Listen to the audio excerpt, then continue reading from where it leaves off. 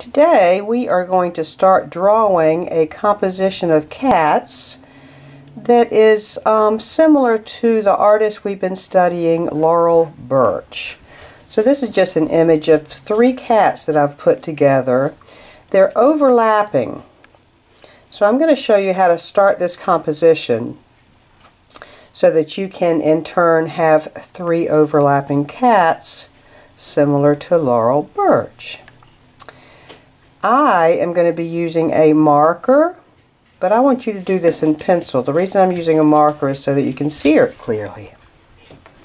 So, if you've got your paper, we're going to start right in the middle. We're going to start with the center cat. And we're going to just start right in the middle of the paper, and towards the top, we're going to draw a curved line. That'll be for cat's head number 1. Pull his ears up, just kind of in a triangle manner. And then I'm going to pull his face down.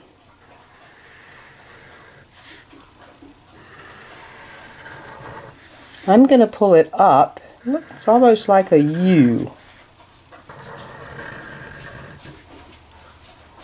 And then I'm going to give him a little mouth.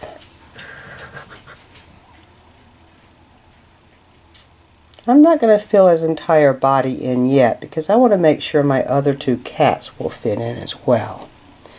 So right here, I'm going to draw another face of a cat really close to this one.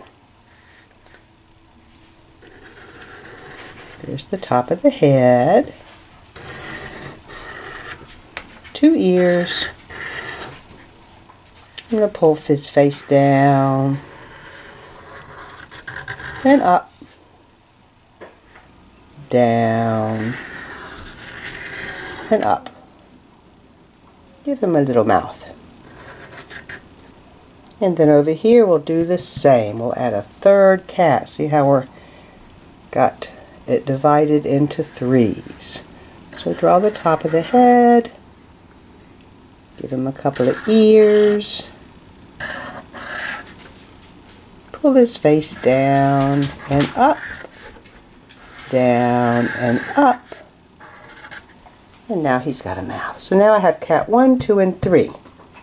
We can start adding some details now. We're going to give him big eyes. I'll draw a curved line here.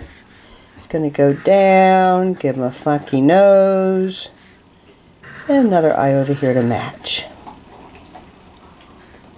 Then you're going to give him really big eyes. Another really big eye. Inside there we have the iris and the pupil.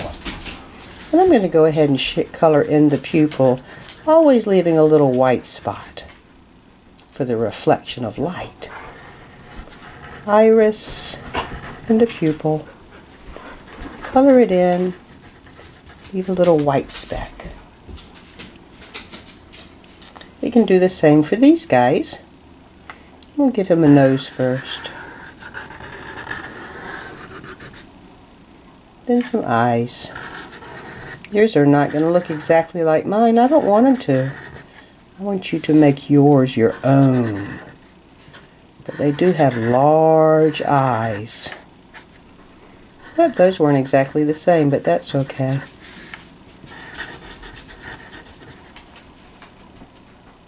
And a 3rd one over here. We'll give him a square nose.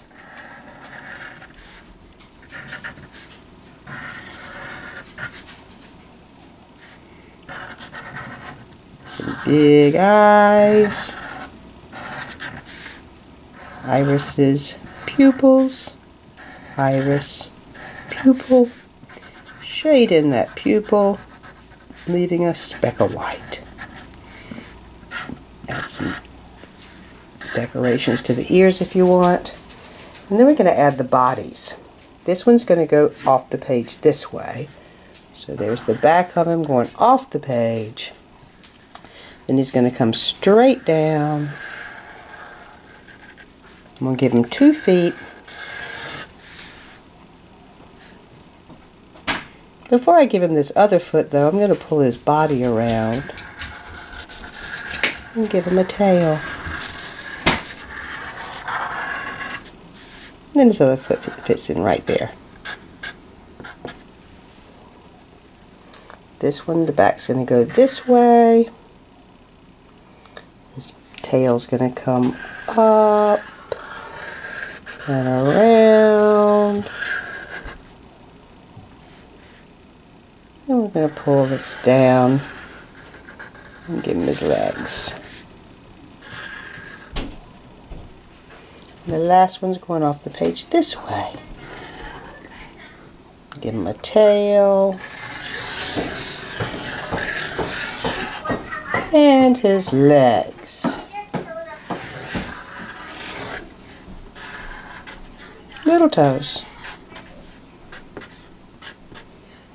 And then what you're going to do at this point is add all kinds of patterns and decorations. This one's got polka dots and circles. This one's got triangles. This one has stripes. And I painted this one rainbow colors. You can use your imagination and do whatever you want.